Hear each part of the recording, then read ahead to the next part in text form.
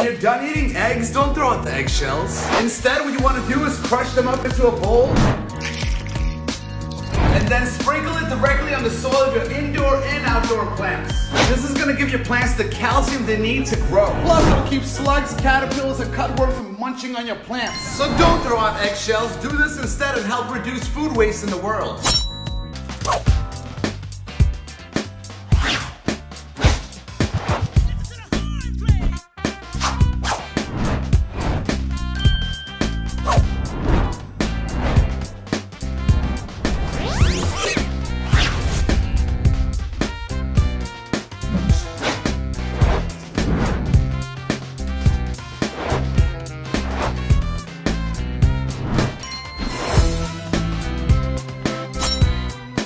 Did you know that cinnamon is like magic for plants?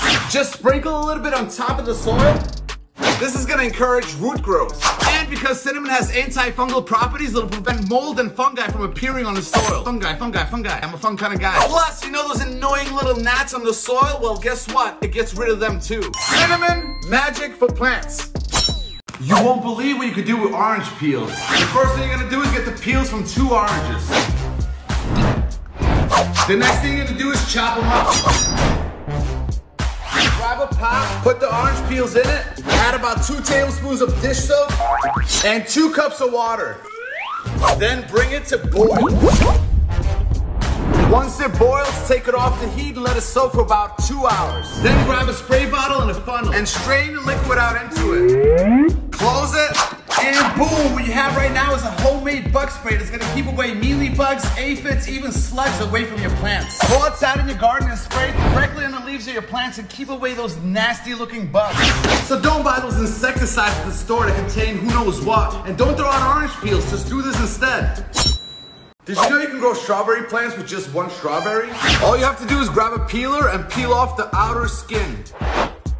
Then grab a pot with some soil in it and then place the peels right on top.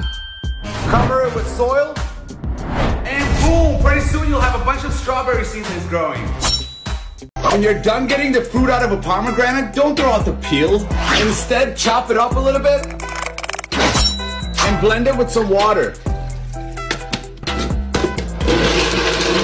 This thing is packed with nutrients, potassium, phosphorus, iron, copper, zinc.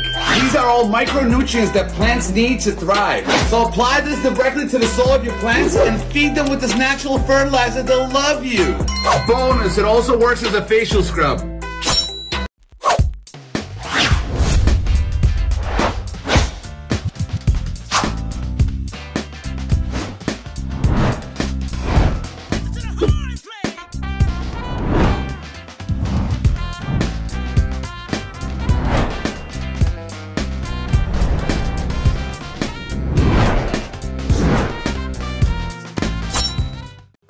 What's up guys, quick tip for when you grow tomato plants. In between the stems you'll find these little suckers. They're called suckers because they suck the energy and nutrients from the main plant. So if you pinch them off as they grow out, you'll get tomatoes a lot faster and they'll grow bigger.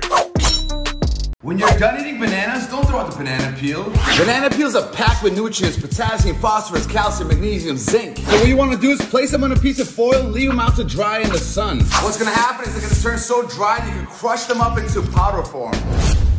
And then use this powder to fertilize your plants. They'll love you for the added benefits. So the next time you're about to throw out a banana peel, remember it's food for plants. Did you know you can clone a rose bush with a potato? First thing you want to do is make sure you got some water ready. Get sharp scissors or pruners and snip off a piece that's about 8 inches long with 4 leaf nodes. Place it in the water right away. Grab a pot and fill it halfway with soil. Then grab a small potato and drill a hole right in the middle. Get your cutting. We're going to cut the stem on a 45-degree angle. Trim off the bottom leaves. Create a wound by scraping the bottom of the stem and then make a slit in the middle of it. The last thing we're going to do is cut the top off. Grab some honey, we're gonna roll the stem in it. Honey is a natural rooting hormone. Grab the potato and stick the rose cutting in the hole. Place the whole thing in the pot with soil, and then top off the pot with soil. And boom, that's it. The potato's gonna keep the stem moist, allowing it to grow roots, and this baby's gonna grow into a whole new rose bush.